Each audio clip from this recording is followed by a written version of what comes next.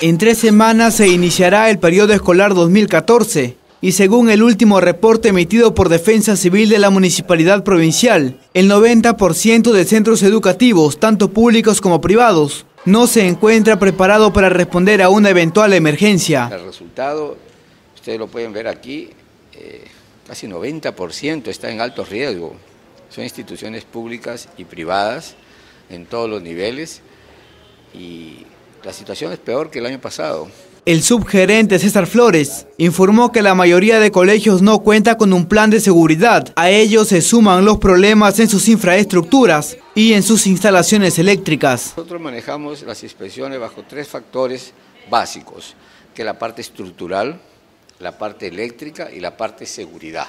Cuando hablamos de seguridad se refiere a extintores, luces de emergencia, que tengan un plan de seguridad organizado, que las personas sepan qué hacer en caso tengan que enfrentar una situación de emergencia, un sismo, a qué teléfono llamar. El funcionario edil precisó que las autoridades de los planteles sostuvieron que no han levantado las observaciones por no contar con los recursos necesarios, a lo que se suma que el bono otorgado por el gobierno central llega a destiempo. La mayoría de ellos dicen que no tienen recursos.